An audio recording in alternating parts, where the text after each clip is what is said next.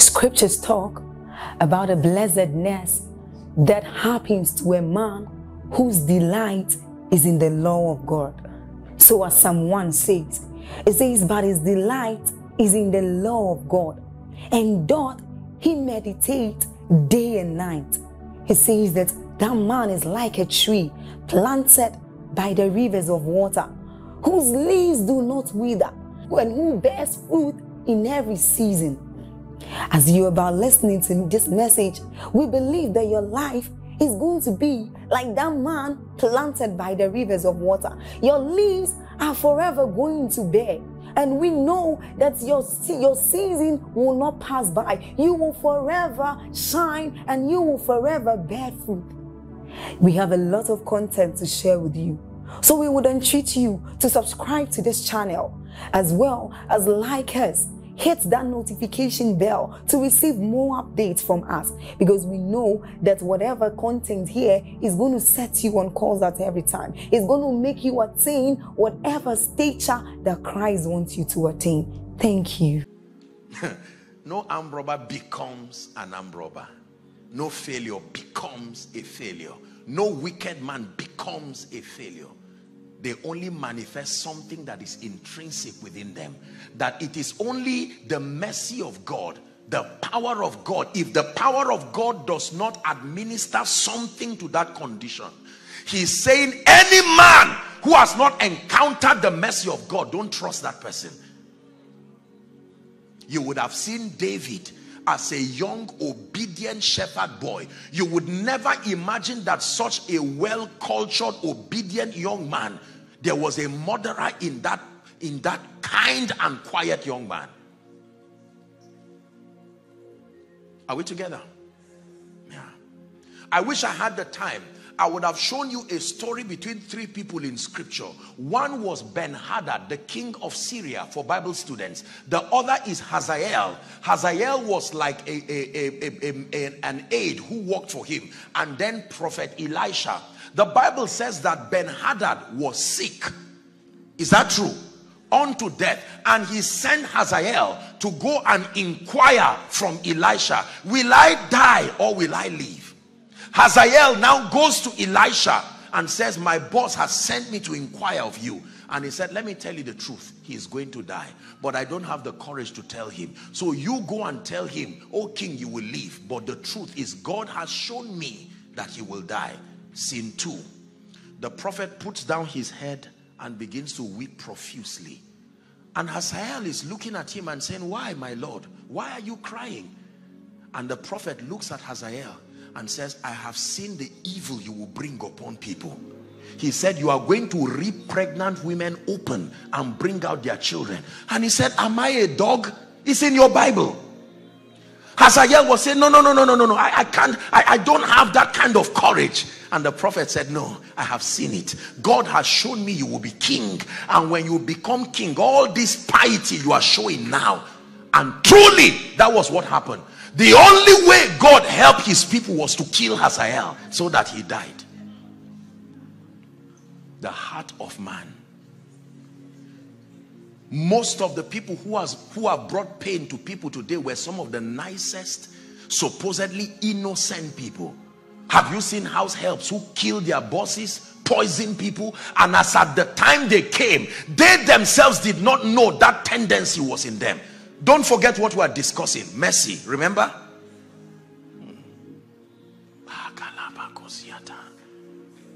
So the best of us, outside of the administration of God's mercy, is a disaster who time will reveal eventually. This is God's verdict. It's not an insult. It is the truth.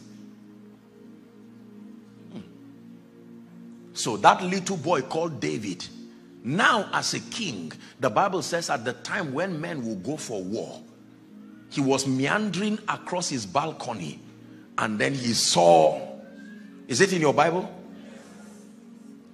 He saw a beautiful woman, and those days kings were like demigods. No negotiation, no nothing. He said, go and carry that woman and bring her. Whose wife is she? They said the wife is this and that and that. He said, beautiful. Now, when he found out she was pregnant, he called the man to come back home and he said, oh king, what kind of order are you giving like this? There's war going on. There's no time for pleasure. And eventually, he signed his own death warrant. And, oh dear. Look, let me tell you. By the time God is done with us, you will not know when you've sat on the floor by yourself and just roll and say, Lord, before this intrinsic disaster is revealed, help me, oh God. You will now know that mercy is not just for sinners. Mercy is for all men. There is a reason why I'm teaching you this, because there is a theology that has been sold that every time you cry for mercy, you are either a sinner, maybe a fornicator, a drunkard. So we stand in self-righteousness, believing I've been saved. I don't need the mercy of God. The Bible says it is because of that very mercy that we are not consumed. Are we learning? So in conclusion, the nature of God is that he is love, he is kind, he is great. Contrast it to man. Man is evil intrinsically, and that he is so evil that his heart and his state can even deceive him. That means you can actually believe you are all right and okay for many years. And you see, the way the evil in man works is that until occasion allows it to be revealed, it will lie there quietly. So for 30 years, there is a tendency in you that will never be revealed. People can say you are so humble. Question: the person you are saying he is so humble has never been rich, has never gone abroad, has never been given an opportunity to be wicked. You can't say you are obedient until you have an opportunity to disobey. That's why there were 2 trees in Eden. The will is useless. Choices are useless until there are options. Is that true? So there are many people who you are saying they are nice is simply because options have not been given. Listen, we need to learn this. It's the reason why many families keep having pain over their children. They wonder, oh, my child is nice. Under what condition? And then, respectfully speaking, I'm not to get too emotional here. I want to teach you the truth, so that when it's time for mercy, we'll say, Lord, let it come and let it stay. Let your mercy not visit me. Let it find a resting place in my life. The best of us is still inadequate. We have various shades of disasters on our way to happen. I assure you by God, no matter how well intentioned, no matter how sincere, this has nothing to do with generating willpower to live right. It is a weakness that the Bible says it is in us. In iniquity, he said, did my mother conceive me.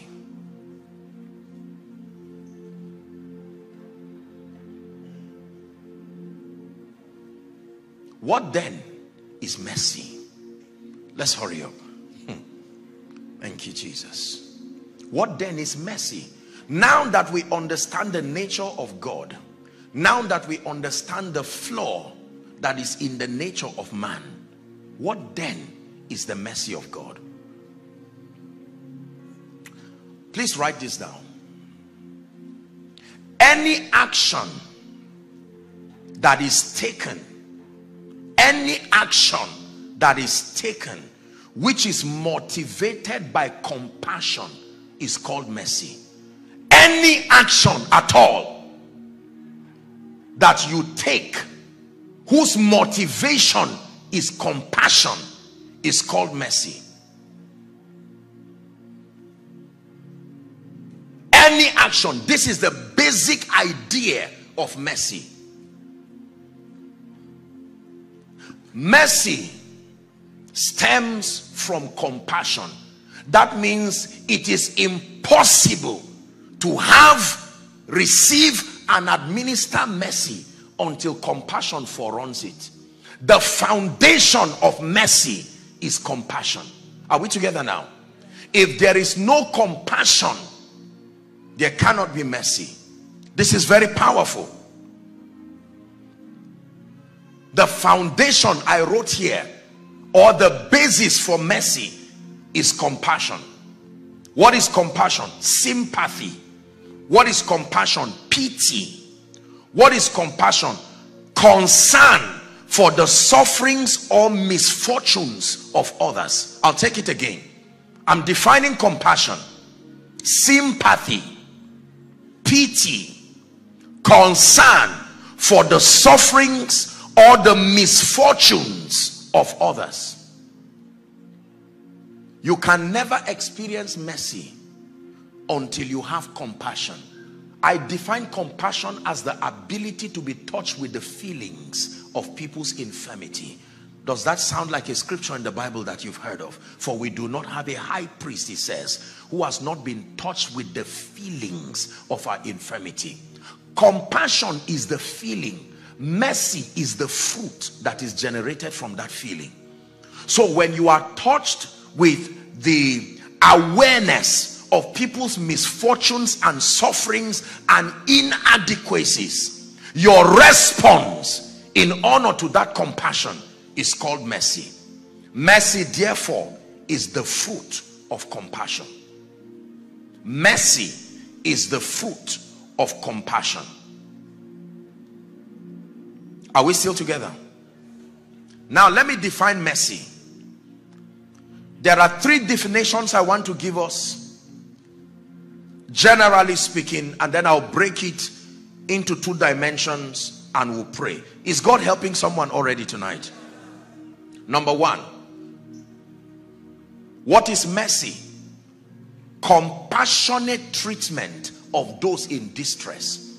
This is the first definition. The compassionate treatment of those in distress is called mercy.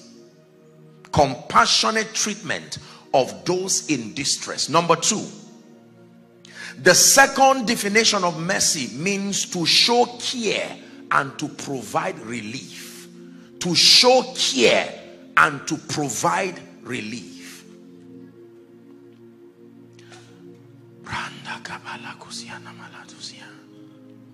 Are you ready for the third definition? The third definition is to refrain from harming or from punishing an offender. The third definition of mercy is to refrain from harming or punishing an offender. Three definitions. Number one, compassionate treatment of those in distress. Number two, showing care and providing relief. Number three, refraining from harming or punishing an offender.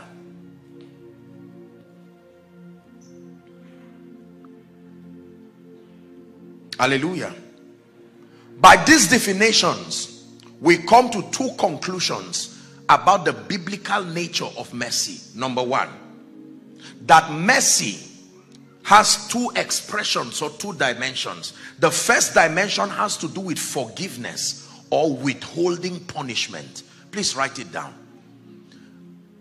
I'm being very simple and methodical because I want us to understand before we pray. The first dimension of mercy has to do with forgiveness and withholding punishment. This is where sinners come. This is where forgiveness from sin and so on and so forth. Forgiveness and withholding punishment. The second dimension of mercy has to do with alleviating pain. Alleviating pain and providing relief from suffering. Alleviating pain and providing relief from suffering. Hallelujah. Alleviating pain and providing relief from suffering. Now, please look up. So I have shown you from scripture that when it has to do with mercy from a biblical standpoint, there are two angles to it. Number one, it has to do with what? Forgiveness and withholding punishment. This has to do with defaulters. This has to do with sinners. The next angle has to do with alleviating pain and providing relief. It has to do with those who are inadequate. You can see that mercy is important for those who are defaulters and sinners, And mercy is also important for those who are inadequate and incapacitated at any level.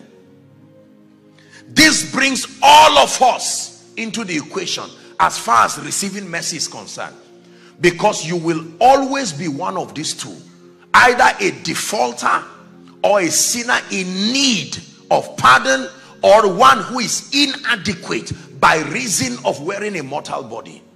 In any case, you will still need mercy. If God is speaking to us, please say amen. So the foundation and the basis for mercy is compassion. And I said that mercy is the fruit of compassion. Now, very quickly, let's go to the third level. How does God administer mercy? I think this is the most important discussion here. How does God administer mercy? Because you see, most people just believe that because God is loving and man is a sinner and man is inadequate, when I just say, God, show me mercy, automatically mercy happens. That's not true.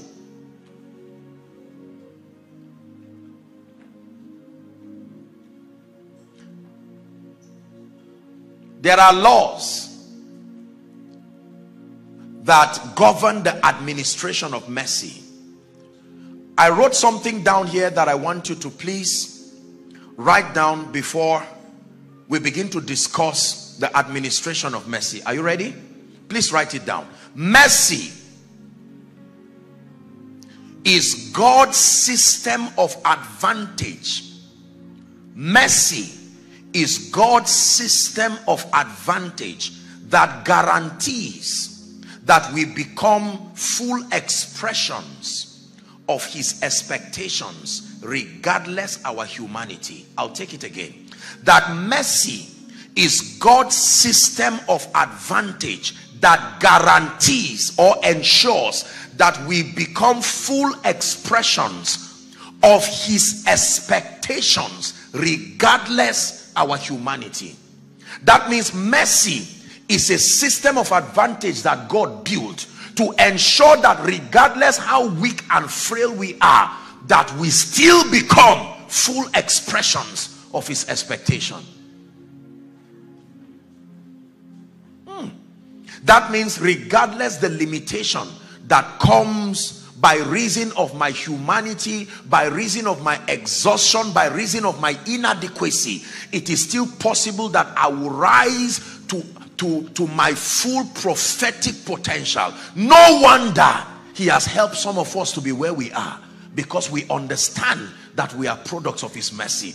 Every time you see a human being producing certain levels of extraordinary, uncommon results, look beyond the skill, look beyond human connections. There is an amplifier, because based on, if we were to be assessed based on the true states of our limitation, we will not add up to what we are now. The mercy of God is a system of advantage. Someone shout hallelujah.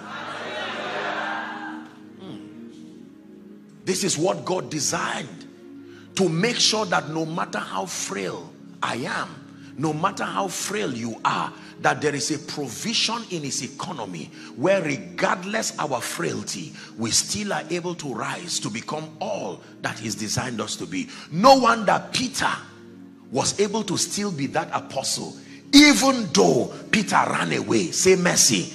No wonder Thomas, you know, most people talk a lot about Thomas. They call him Doubting Thomas. Go and study Bible history and see the exploits that happened in the life of Thomas. Thomas was an exceptional, uncommon apostle. Yes, once upon a time he was a doubter, but the latter end of his life was nothing short of a sign and a wonder. Is someone learning? Now, what does it take to receive God's mercy? Now that we know the nature of God, now that we have briefly looked at the nature of man, and the reality of man's state that necessitates mercy. And now we have the basic concept of mercy, that on one hand, mercy has to do with pardoning defaulters and sinners, and then on the other hand, mercy has to do with a provision of support for those who are inadequate. I've studied my Bible and I found out that there is a condition God must find in a man, otherwise mercy cannot reach you. This is the high point of this teaching, and I want you to please listen. No matter how in need of mercy you are, mercy will never come to you until God finds this one condition. And that condition is found in Psalm 51 verse 17. Our psalm again, 51:17. Thank you, Jesus. The sacrifices of God, is it in your Bible, are a broken spirit. It says, a broken and a contrite heart, O God, thou wilt not despise. The one condition God must find in man and with man to be able to reach down to you with his mercy is brokenness. Please write it down.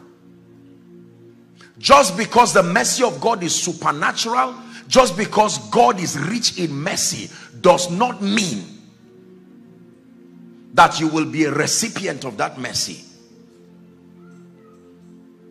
He must find brokenness. What is brokenness?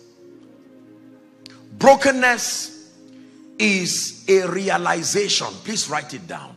Brokenness is a realization, and brokenness is an admittance, a realization and an acknowledgement of your limitations and your inadequacies outside of the assistance and the help of God. Brokenness is a realization. Brokenness is also an acknowledgement of your limitations and your inadequacies outside of the help of God. You are broken to the degree to which you, number one, realize, and number two, acknowledge that if God does not help me by myself and by my strength, I am inadequate. Please look up, believers. We have preached the subject of mercy in church, and many people have even come out to be candidates of mercy. Unfortunately, very few have received mercy. I know it by assessing the results in their lives. Do you know why? Because although most people want the fruits and the blessings of mercy, most people have compromised through pride. They have not come to a state of brokenness. I can tell you one thing with God: as loving and as wonderful as God is, the moment you come to God full of yourself, believing he's only an addition to what you already have, forget about mercy. It is not Bible mercy you will get. The Bible says the sacrifices of God are a broken and a contrite spirit. This was what I discovered in my study of the subject of mercy that broke me down. It broke me down in a way you cannot imagine. Psalm 34 and verse 18. Psalm 34 and verse 18. Psalm 34 and verse 18. Let's read together. It's projected. Ready? Please read. 1 to read.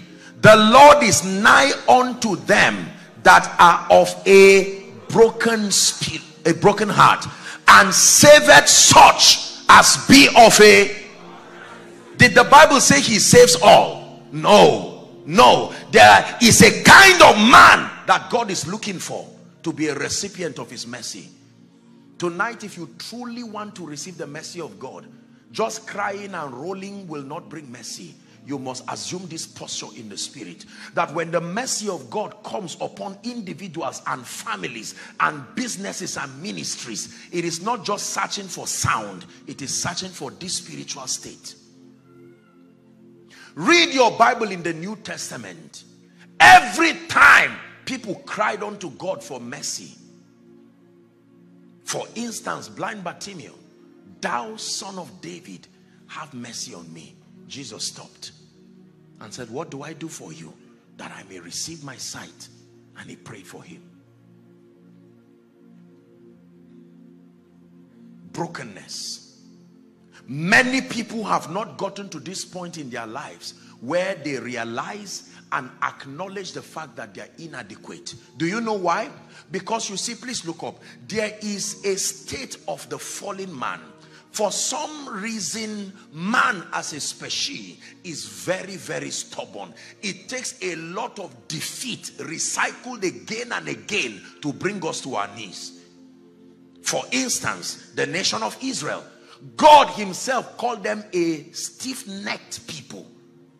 Do you know what that means? One who is not malleable.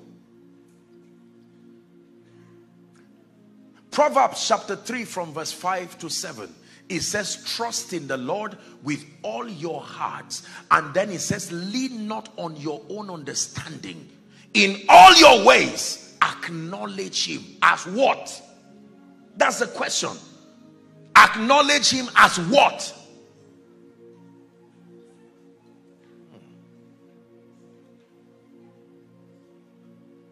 It is the reason why, people of God, you would see God reach down to individuals in their lowly estate and begin to lift them with his hand and his jealousy and put them in positions that looks unfair. Do you know why? Because what he was looking for, he finally found in them. Whereas there can be other people who are even already privileged by default, but that self-pride. There are preachers today who have they may have the backing of God, but there is clearly no mercy in their lives.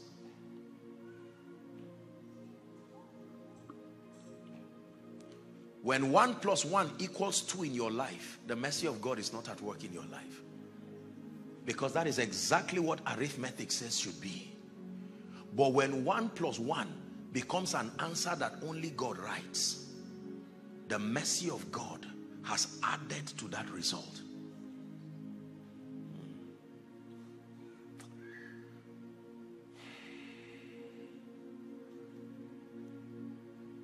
I've had the honor and the privilege of meeting very successful people. Successful in business, successful in ministry, successful career-wise. And as God grants me the privilege to sit with them and talk with them, usually I would want to ask, tell me your story.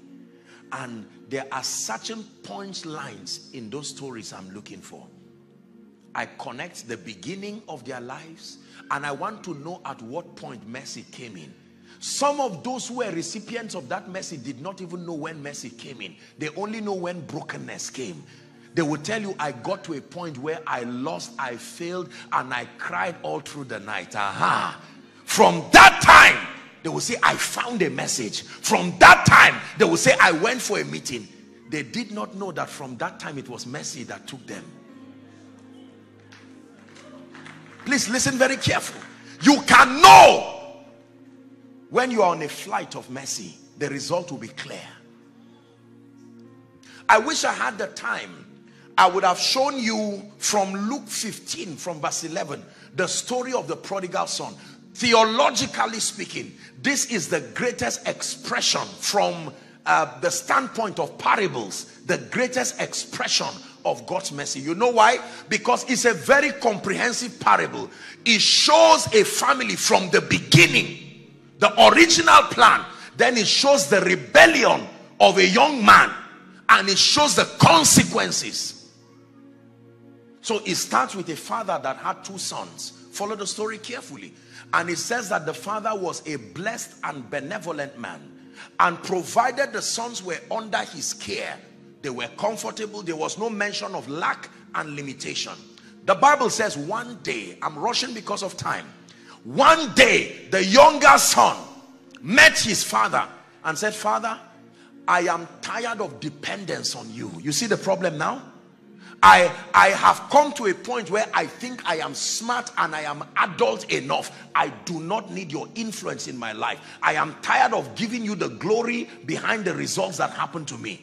It's a thing of embarrassment before my friends. Give me something, my portion of the inheritance, and let me leave. And the father said, are you sure? He said, yes. He said, go. From the time he came out of the influence of his father, lack began. Notice the gradual degradation that happened to that child. The Bible says he went and met his friends and he began to spend the money on riotous living. Then the Bible says in verse 14 that in the course of time he spent everything. Is it in your Bible? And he began to be in want. I like the word began, meaning it was not his prior experience. He began to be in want, and he kept going down and down and down until he got to a point where he was feeding with pigs. Please follow this in your imagination.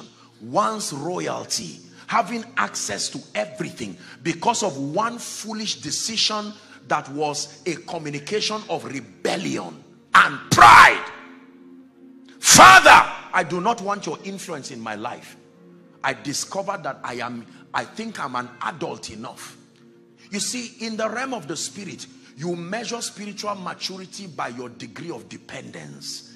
In the physical realm, the more matured and adult you are, we know you are an adult by your detaching from authorities around your life. Reverse is the case in the realm of the spirit, that the more dependent you are, the more mature you are, because you have now realized that outside of the help and the mercy of God, I cannot amount to much. This young boy would be learning a very painful and powerful lesson. Here's what the Bible says, that he got to a point where he came to himself. Please look for that scripture for us. It is within the power of man to come to himself. The Bible never said the Holy Ghost spoke to him. The Bible never said a demon threatened him. Do you know, let me tell you this. Please look up. You may not believe me, but hear this. There is a dimension of pain that is a gift. Let me repeat it again. There is a dimension of pain that is a gift. Pain can be an advisor. Pain can be a counselor.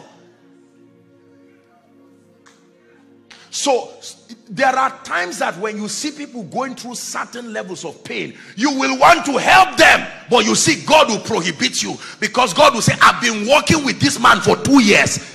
I'm now at the moment where their strength has failed. Allow this pain to culture them into brokenness and repentance. Don't try to help people God is not helping. You may be destroying his program. Is someone learning? Very powerful lesson. It had to take pain to bring this boy to his senses. He came to himself. The pride that came with the availability of resources did not allow him to have a time of counseling to think, what am I doing with my life? But now, pain had brought him to that point. Let's listen to his contemplations. He came to himself and said, how many hired servants of my father's have bread enough to spare, and I perish with hunger? Here's what he said. Next verse. I will arise. Hallelujah. Something has happened to that gentleman. I'm praying for you. May this happen for you. Because there are many of you who have in reality taken God out of your life. You replaced him with over dependence on intellect, over dependence on business ideas, over dependence on human connections. I'm not saying those things are wrong, but my Bible already says trust in the Lord with all your heart. That is the reason why you see some people, when you are clapping for them, they roll on the floor, because they know that there is a part of this equation you cannot see. I will arise and I will go to my father, and I will say unto him, listen carefully, hear the voice of brokenness. Father, I have sinned against heaven and before thee. Is someone following? And I am no more worthy to be called your son. This is not condemnation. This is revelation. His true state had now been revealed to him. He says, make me as one of your hired servants. And he arose and he came to his father. Look at the miracle. The Bible says the gentleman said, I will arise and I will go to my father. He would have remained there and said it's just a blind thought. He would have died there, I assure you. That hunger was already about to kill him. He said, I would die with hunger. But the Bible says, indeed, he arose. Notice this. The moment he arose and started moving, the father too left home and started coming. He said, draw nigh to me and I will not come and meet you in your rot and your situation there. You cannot help yourself, but acknowledge the fact that you are limited. The moment you satisfy the condition of brokenness, you are ready for mercy. Listen, do you know why I'm teaching you this? Many of us here are leaders. You must also find this in the people you show mercy to.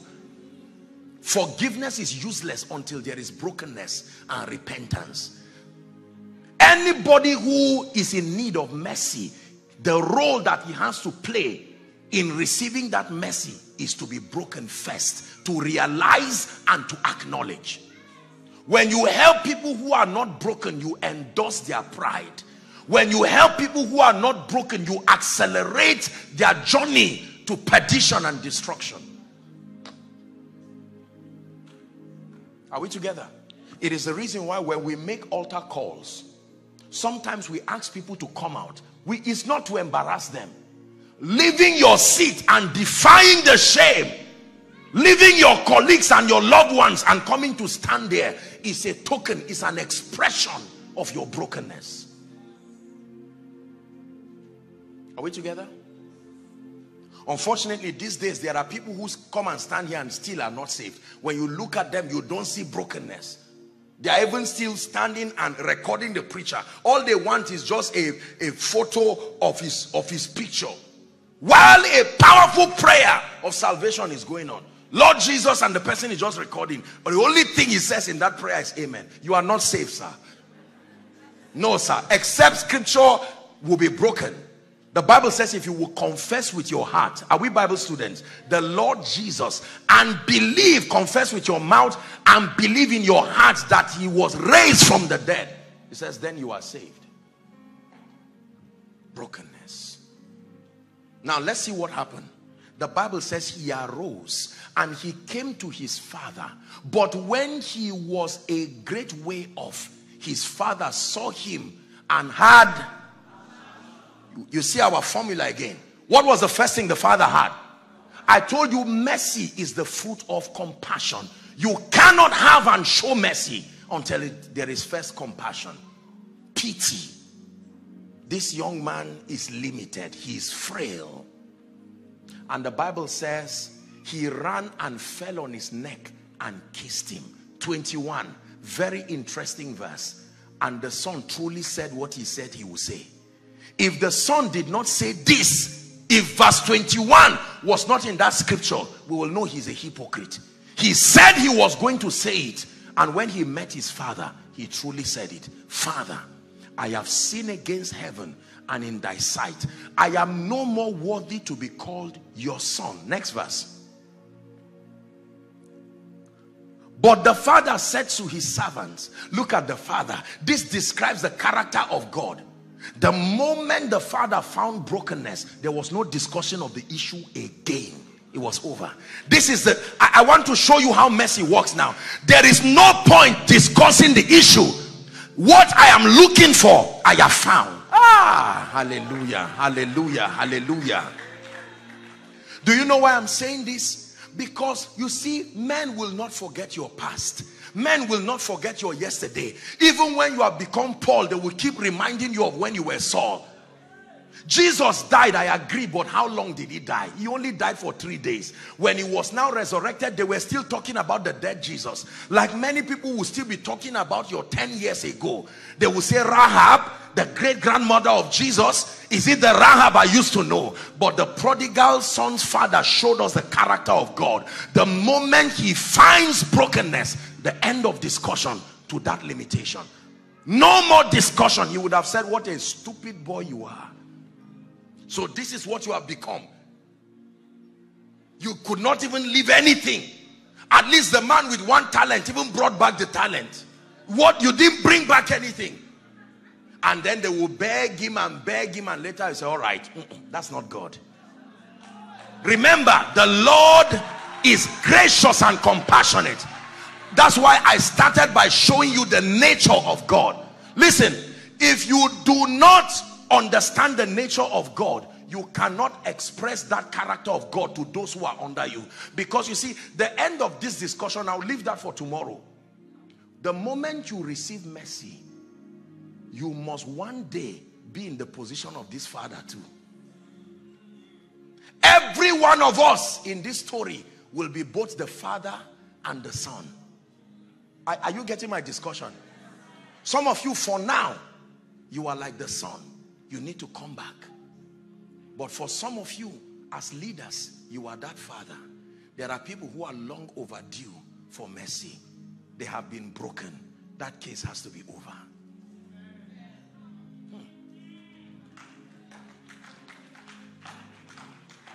No shadow you will light up, mountain you will climb up, coming after me.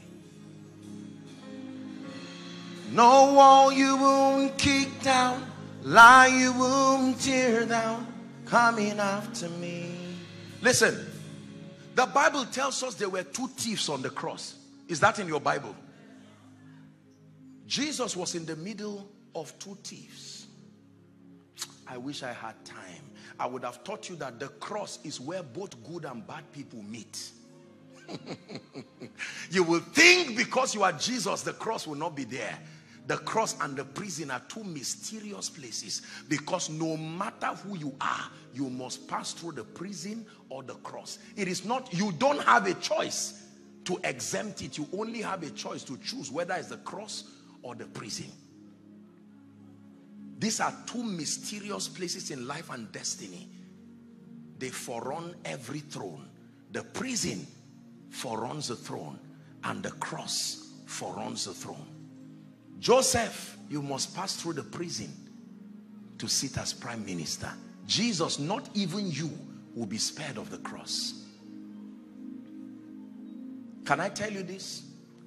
This is not my message, but I just thought to digress for 1 minute, because some of you are right now, you are in states where you do not even know, Lord, how come the righteous and the unrighteous are in the same condition?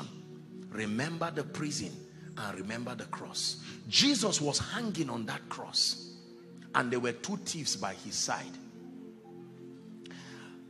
And one was open, and he began to shout at Jesus in his pride, even while on the cross. These were thieves, so they both stole, and the other one was shouting at Jesus, you can't even save us. And then the other one demonstrated brokenness.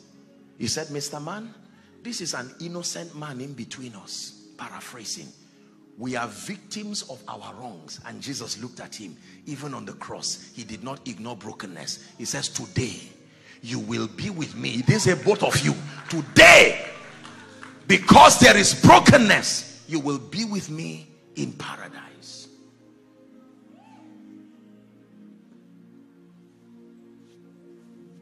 Hallelujah.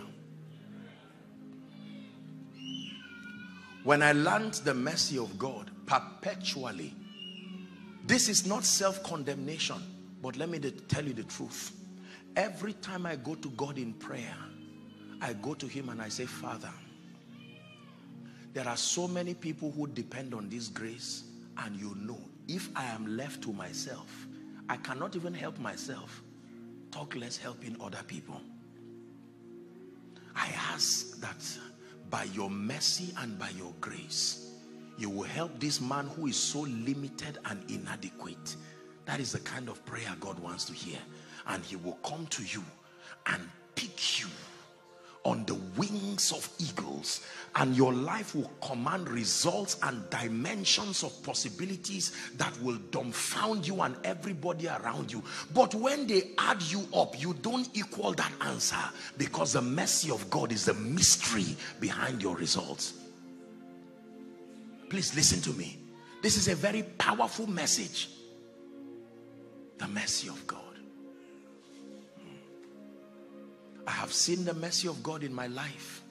I have seen the mercy of God in ministry.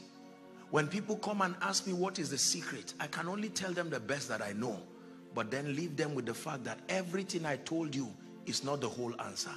There is a part of this answer I don't have the power to give. I will have to direct you like an usher to the one who can show men mercy.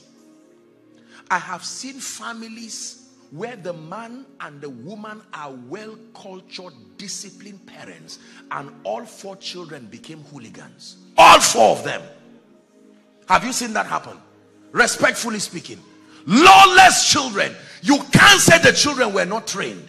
They fasted with the parents, they did night vigils, and the children still became what they became. And yet I have seen children where the child can leave home for 2 weeks and return back the 3rd week. The mother can see the child 5 times in a year, and the child is in that city. And one day, the child will be moving somewhere and enter into one conference, and the power of God will hit that child. The next time the child returns, he's a well-cultured, stable young man on fire. And the mother and the parents have no hand in the transformation of that child. Someone shout mercy.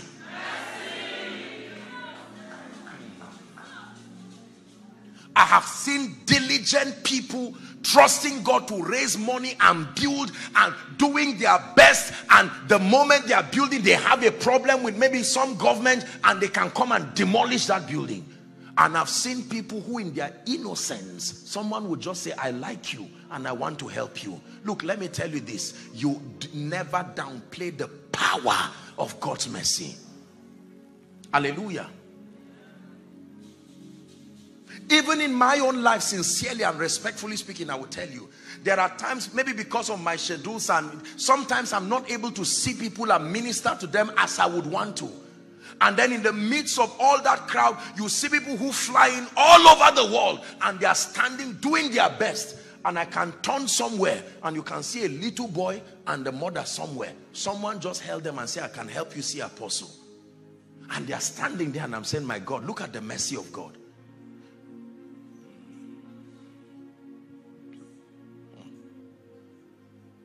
The ability to pardon an offender, and the ability to add up for the inadequacies of the other.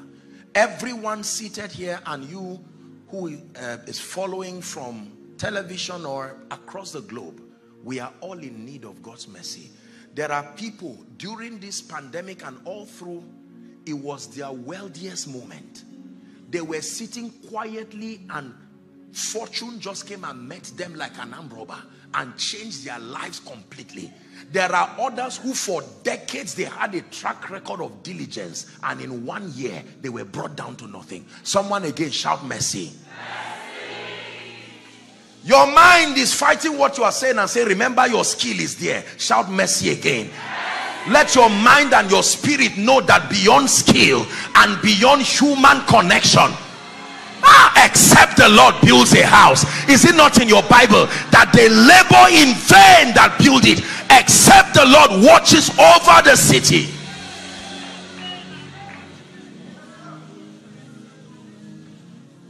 I will never forget a time, true story, years ago.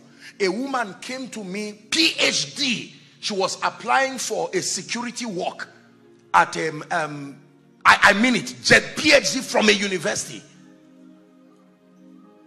Never been employed. I said, what is this? Applying for security. I think it was an oil and gas firm. Sincerely, I stand before God, I'm telling you this. PhD? May your mercy not leave me, oh God. May your mercy not leave me. May your mercy not leave me. The world is too wicked without the mercy of God. And for those of you who think, oh, this does not concern me, everything is all right. Let me tell you this. The pandemic should have taught you a lesson. I have cried with many people. Have you, even politicians, have you not seen people who were minding their business and the mercy of God just came and lifted them? I remember somebody who almost plunged to depression when he lost election the last time. He invested money, borrowed money, lost election, and he came and met me. He said, the issue is not that I didn't win. The issue is that I pushed too much. Now I'm in trouble. And he was a very good man.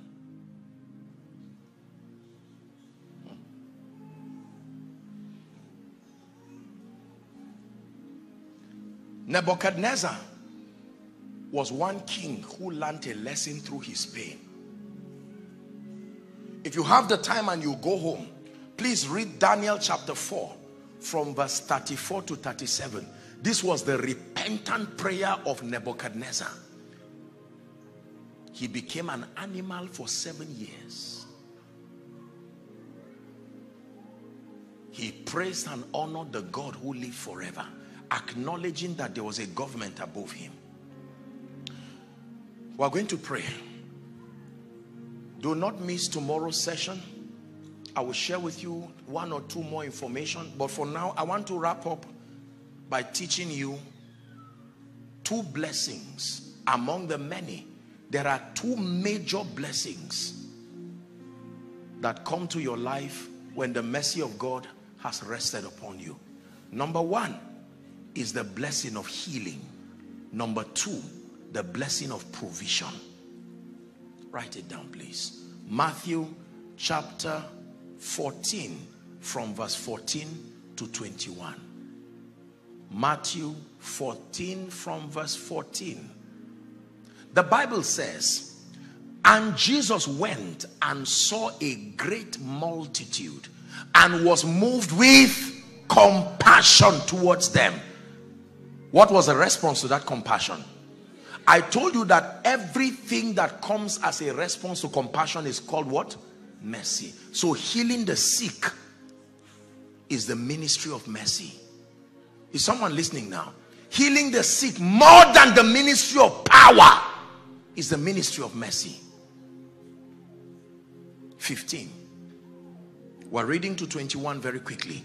And when it was evening, his disciples came to him saying, this is a desert place. And the Bible says, and the time is now past. Send the multitudes away that they may go into the villages and buy themselves victuals. But Jesus said, they need not depart. Give ye them to eat. Remember, compassion is still speaking. And they say unto him, we have here 5 loaves and 2 fishes. He said, bring them hither to me. 19. And he commanded the multitudes to sit down on the grass. And he took 5 loaves and 2 fishes. And looking up to heaven, he blessed and brake and gave the disciples, and the disciples to the multitudes. The Bible says, and they did eat, and they were, say mercy. When you eat and you are filled, 2 things that are important here. You must eat and you must be. You can eat and yet you are not filled.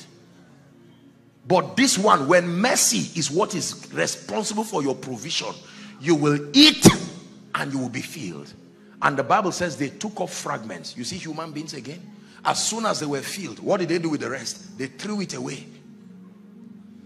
The same people who were hungry, Jesus fed them and they threw the fragments, and the disciples had to gather the fragments, and it was my shame and poured your love. You look beyond me, oh. You look beyond me, oh. I'm the one. You have shown mercy. You have shown mercy. You have shown mercy. Let it not be that when you have built houses, when your sheep, your cattle, everything is working well, you will say, my power, the might of my hand has given me this. He said, but thou shalt remember. It means you can forget. Some of you have forgotten The God that took you from nothing to where you are today. Is someone thanking that God? The God that saved you diseases and sicknesses that would have killed you. He said, if the Lord was not by our side, now may Israel say.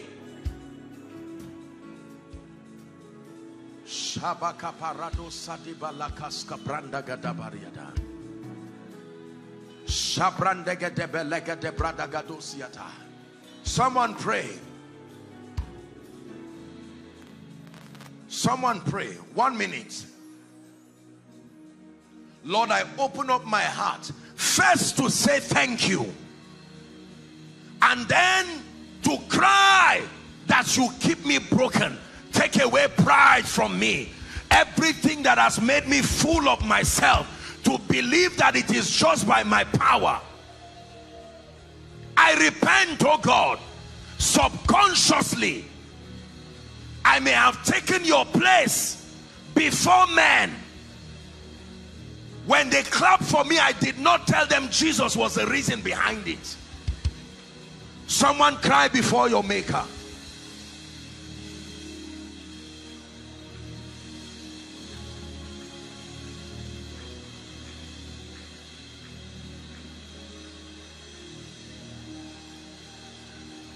Your grace, your grace, I'm nothing without you.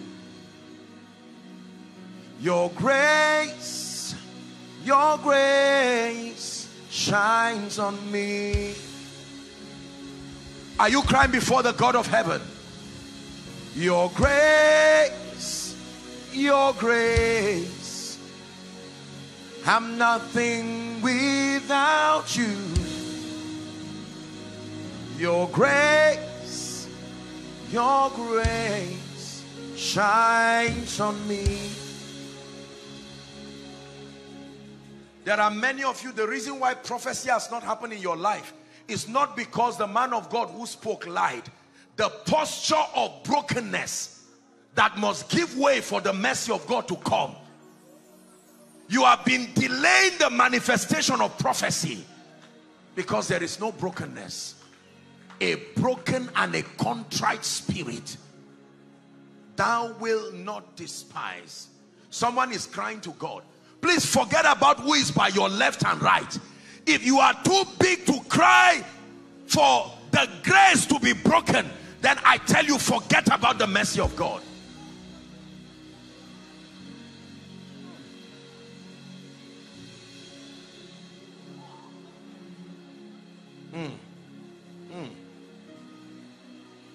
He said, if my people who are called by my name, the first thing is they shall humble themselves. They are my people, but they will never see my outstretched hand until they humble themselves and pray and seek my face, turning from their wicked ways. He says, then will I hear from heaven, and I will forgive their sins and heal their land. Please swallow your pride tonight. Please swallow your pride tonight.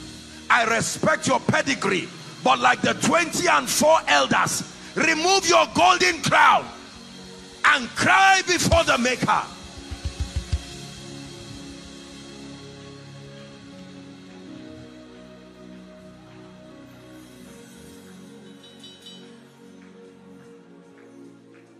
Please pray. 1 more minute. Thank you, oh my Father, for giving us your Son and leaving your Spirit till your work on earth is done. Cheap victories that you would have received, but because the mercy of God kept coming to your house, kept coming to your business, the mercy of God kept coming to your ministry, kept coming to your job, but it kept returning because it did not find brokenness. Don't let it return again. It came 2015. Pride and arrogance did not allow the mercy of God rest upon you. 2016, 2017, 2018, 2019, 2020, 2021. Here is your chance again. Win that war of destiny once and for all. Lord, if you don't help my children, I don't have the power to help them. Lord, if you don't help my business, I don't have the power to help. If you don't help me from this addiction, I don't have the power to save myself. If you don't help me from this financial situation, the bills that are on me will destroy me. Thou son of David, here at this conference, have mercy upon me. Have mercy upon my children. Have mercy upon the works of my hands. A broken and a contrite spirit, oh God, thou wilt not despise.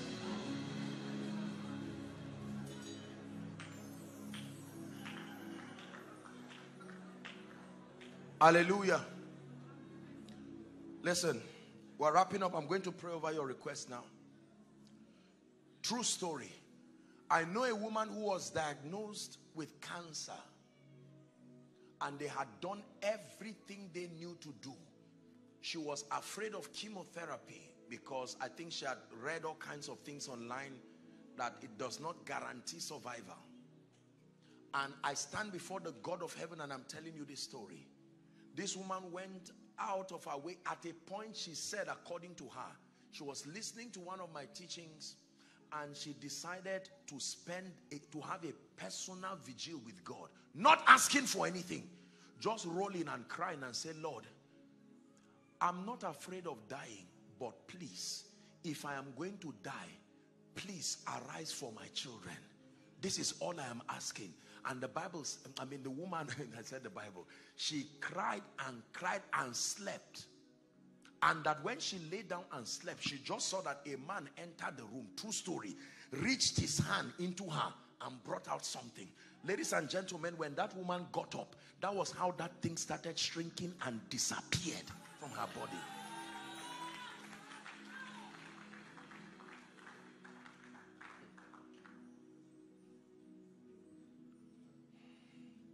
The race is not to the swift. The battle is not to the strong. I will have mercy upon whom I will have mercy on. Some of you, let me tell you the truth. Right now, the situation you have found yourself, it is the mercy of God that you need. Some of you are doing well by yourself. Your major problem is your children. Some of you are not even doing well sincerely. It will take the grace of God. Now, please hear me. I told you that healing and provision, it also extends to signs and wonders. They are manifestations of God's mercy. I have a covenant with God. I have read the scripture.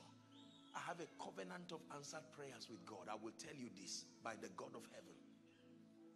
Please, if you are yet to submit your prayer request, is there anyone? Okay. Go ahead. Please, ushers, because the next 5 or so minutes will be a sense. Now you know what mercy is. In case you wrote it down and unbelief made you to remove some things, let me assure you, let your faith rise, because God is about to surprise you. We are in the zone of mercy, so let there be no fear. The one who is merciful is also the all-powerful. I'm saying it again. If it means you writing something again, writing for your children. A group of very wealthy real estate people came and they demanded to see me, and I said, what is this for? And they came and met me and they said, Apostle, we had a discussion and we came to the conclusion that we're going to have a covenant with God over you, that anywhere on earth we build our estate, we must build a house for you there. This was some years ago. It's not something that is recent. I said, what is the meaning of this? What did I do? They said, this is our agreement with God. Wanted to look for something that represents the kingdom there. Anywhere. Ladies and gentlemen, I apologize if it sounds like pride or whatever. I cannot tell you how many estates these people have built today across Nigeria and Africa. And I've not gone to one of the houses to even check. and say, this is my key. They just bring the papers and say, go and drop them. Go and drop them. Except the Lord builds a house. Don't you think I don't know what I'm saying? Hallelujah. A group of business people came and met me and said, Apostle, we agreed that we're going to make you a non-executive board member. I said, what does that mean? Very big. We're not talking of small little companies. What is my own contribution? And they jokingly said, you represent the presence of God and the ark of God in that business. Okay, so what am I going to be doing? Praying for you? I can pray. I don't need to be any. I can just pray. Say, no, this is our conclusion. And the only thing I can say after that is, to God be the glory. Can I tell you, everything you are looking for is also looking for you. But hear me, it takes the mercy of God. The mercy of God. I was living in a particular nation. This was like 3-4 years ago. I was done, and there were some American people who came. They were doing a partnership, a real estate partnership with that country, and the pastor and the group of business people. They just stood. I was hurrying up to go and rest and prepare, get to the airport and return back to the country. And they met us and they said, well, we're developing properties here, and we just want you to know that we have put 5 properties for you here. I said, 5? Who are you people? What are you doing? Till today, I've not gone there to say, this is how my house is. A woman who relocated not too long ago to the UK from Ghana just called me, and they bring me papers and keys and the photo of a house. It will be like maybe the Ikoyi or Lekki now in Ghana. Magnificent structure. And said, the Lord said I should give it to you. I'm leaving. I've not gone there. It was my protocol that when I was in Ghana, I said, you should just go and see it. I just know that God bless you is there. Whatever happens to it, just leave it there first. Have you read the scripture that says, when the Lord turned again the captivity? I'm sorry if, I hope you are not misunderstanding what I just told you. Can I tell you, when the mercy of God rests upon your life, you will lay up gold as dust. Believe me when I tell you this. That what somebody is praying for, God will carry it and bring it to you and knock your door. And you will open it and you will see it like a parcel there. I'm saying that because something is about to rest. Be patient. The next 2 minutes here. Please, I know that you've been praying. You've prepared for this meeting. Please don't waste your moment. Don't be like the man who the king leaned on and said, even if God will open the windows of heaven, must this happen? And he saw it but did not eat of it. Please, in 1 minute, where's the prayer request? Have you dropped it? We're going to pray. In 1 minute, I'd like you to pray from the depth of your heart. Father, these that I've written here, arise in your mercy, and let this be the last time I will write it as my prayer request. Please.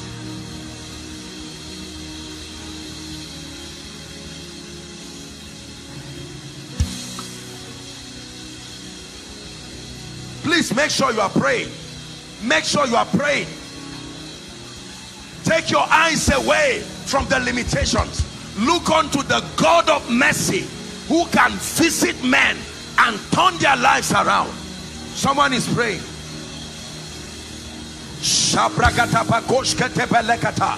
Foundations of Sapphire, are you praying? King's Court, are you praying? You are praying this for your family. Bring your family in this prayer. Bring your children in this prayer. Your business, your ministry.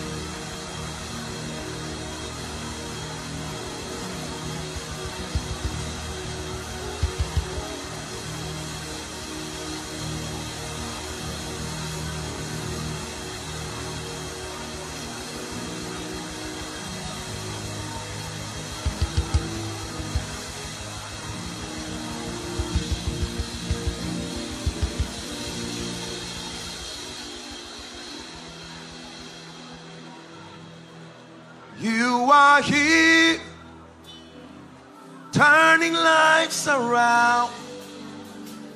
I worship you. I worship you.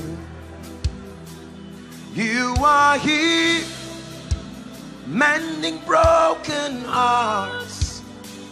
I worship you. I worship you. Waymaker, miracle worker, promise keep, light in the darkness. That is who you are. We call you Waymaker, miracle worker, promise keep, light in the darkness. That is who you are. You are the covenant keeping God.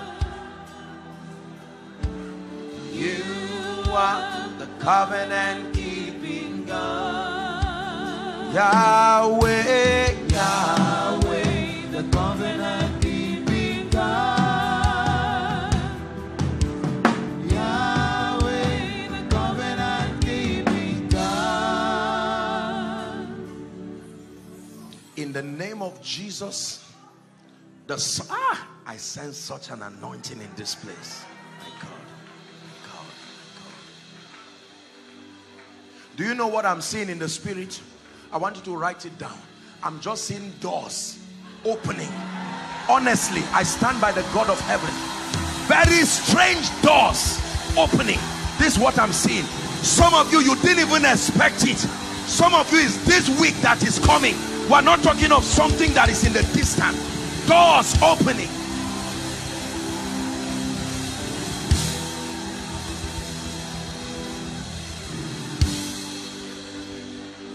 Hear me. I wept, for no man was worthy to open the book and unlock the scroll.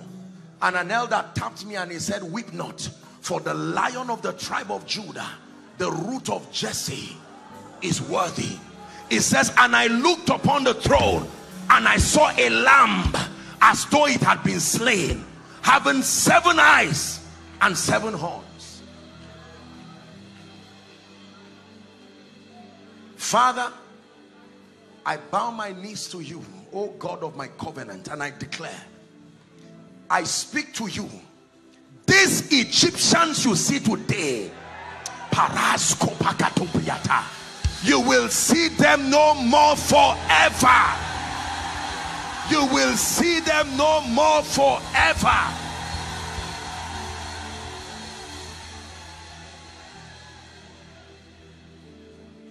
Hear me. Every blessing comes from God through men to men. From God through men to men. There are times that God says yes, but the human vessel who should partner with God for your testimony is not ready. Let me call them by prophecy. Anybody, whether in Lagos, in Nigeria, or across the globe, who has been anointed and mandated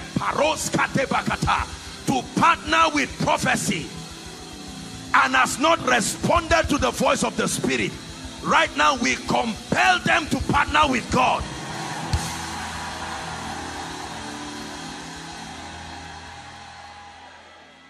Hear me. Every door that has been closed over your destiny for a long time, because I'm seeing doors. I'm still telling you, I'm seeing. Listen, do you know what a door is? A door is a device that midwives 2 rooms or 2 realms. Doors are the provisions that connect seasons. Midwifing one season to the other is a door. And if that door is closed, a season cannot come to an end for another one to open. Let me pray again. Anybody who is standing at the door, and that door that opens you to the next season has refused to open, by the power of the Holy Spirit, we open that door now. We open that door now. We open that door now. We open that door now.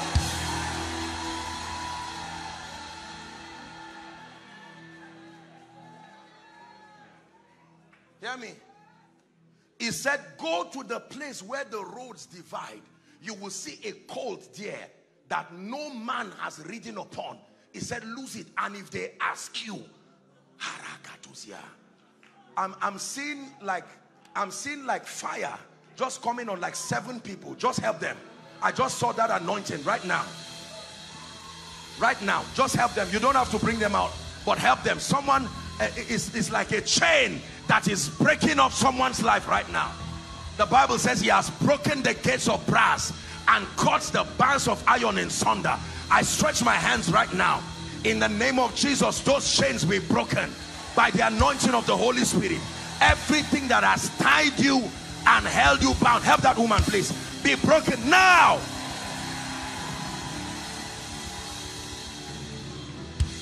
Help that woman please, help them please.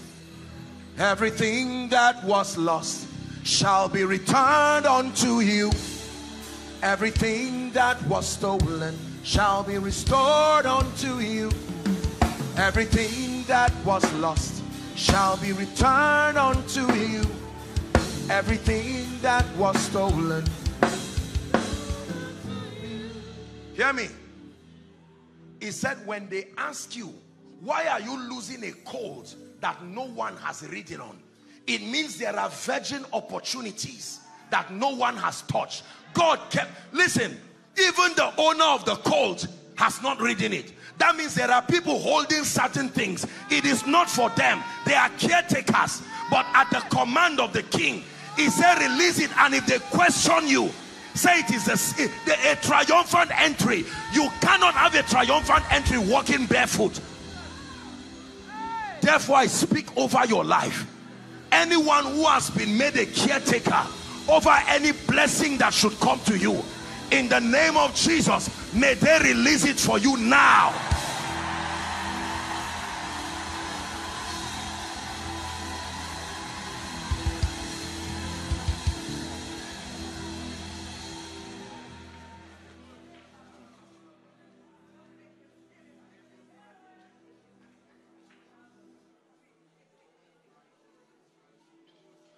There is a woman here, your right leg. You've had severe pains. Just, I'm feeling the pain right now as I'm standing. Just the right side. Who is that woman?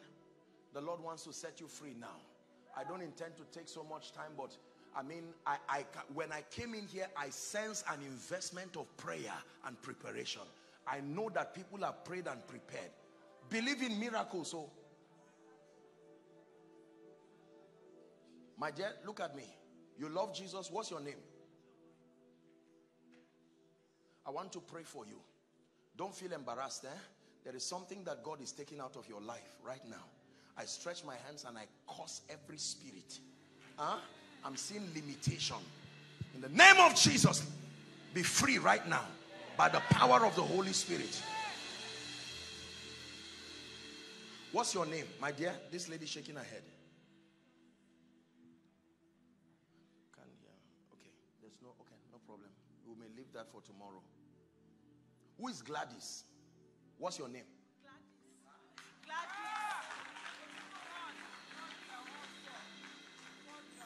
Where are you from? I have to pray for you. I'm not a prophet of doom, but I'm looking at you and I'm seeing your hands and feet tied in the spirit. This is what I'm seeing. You are a sincere lady, but there is no progress, no moving forward. People will promise to help you, and by the next day, they just... Let me prophesy to someone. If there is any embargo on your life that makes people desiring to help you, help this woman, help that... Oh my God, please help her. In the name of Jesus, help them please. By the power that raised Christ from the dead, right now, I use be free now. Be free now. Everything that has tied you, that will not let you go forward, by the power that raised Christ from the dead, go forward now. Go forward now.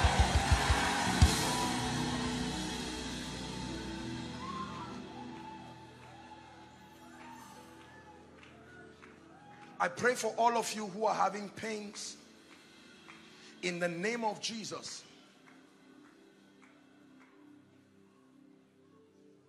There are two people here.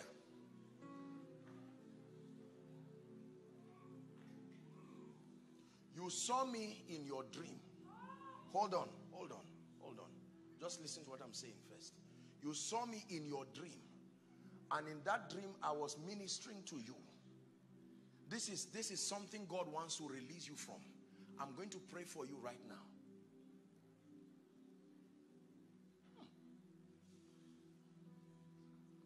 Please don't come out at random. Make sure that there's order in the house of God. Let's not come out at random. You don't have to come out. You can stand where you are. I presume that so many of you, because you've listened to the teachings, wherever you are. But I'm going to pray for you. Someone will shout right now, loud, under the anointing.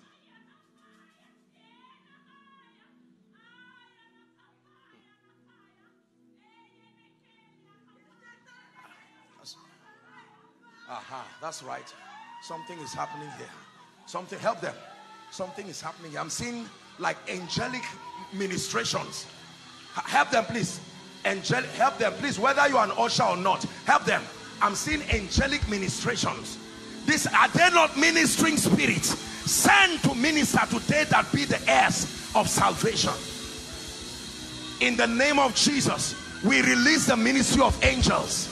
We release the ministry of angels to families, to homes, to businesses. Help this woman. We release the ministry of angels right now by the power that raised Christ from the dead. Let there be healing right now. Every part of your limbs, let there be healing right now. I decree and declare, if there is anything that is connected to witchcraft, help this lady. I remove that demonic thing from your body now. For the Bible says, every tree that has not been planted by my Father, I declare, let it be uprooted now. Please hear me. Do you know that many attacks on your health is actually an attack on your finances? It's not really the health, it is the supplies. Be healed in Jesus' name. Be healed in Jesus' name. Thank you. Please, you can return to your seat. Just one last prayer and I'm done. Please, someone can come and help me pack this request. I want to pray over people here because the Lord is opening my eyes. I'm not a prophet of doom, but I'm seeing a casket like a coffin. And the Lord is saying I should rebuke the spirit of death. Do you know, let me tell you, there is a spirit that has been released across this nation. You have to pray. You see people just dying anyhow. People don't die anyhow. Oh death, where is your sting? And oh grave, where is your victory? The devil wants to just come and waste the lives of people just like that. I want to pray for you. And this extends for you and also your loved ones. Right now, anyone here who is a victim, or there is an operation of the spirit of death around your life, my God, I'm just sensing like fire leaving my hands. Lord, I don't know where they are. Help them, please. In the name of Jesus, I declare by the spirit of life and even by the mercy of God, be delivered from death now. Whether by accident, by the sword, by sicknesses, be delivered from death now.